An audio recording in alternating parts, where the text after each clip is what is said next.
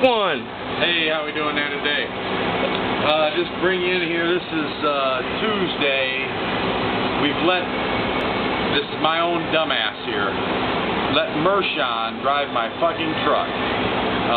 Now, the big yellow flashing light says water in fuel. Normally tells 99% of the people in the country to go ahead and shut the truck down.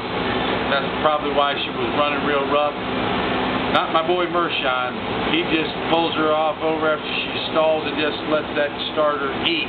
And let her eat, till finally, the most heavy-duty starter they make under Ford Motor Power Company, burn up. So we are stuck out of job today, and we're bringing in here now to the starter itself, which we've already determined that the starter solenoid is shot out $28 item. But here's the key: the whole starter itself is $280. We're going to get it in for $28. Now, you folks at home, this can be done underneath the shade tree. Pretty simple application. What we're going to do here is go ahead and remove the starter solenoid.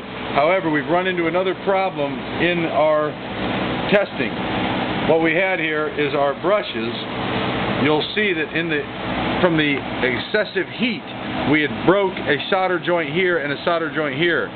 Hence, we will resolder these points, or you could have your local, just your local handyman could take care of that portion of the job for you if you needed to be. And then, like I say, your local starter shop, you could get your $28 starter solenoid.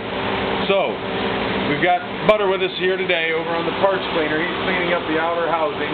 As soon as he gets done with that, and don't be taking all fucking day, Butter, we'll be putting it back together, and then we'll be going ahead and coming back from the commercial break. And at that point, we should be back together and ready for our testing.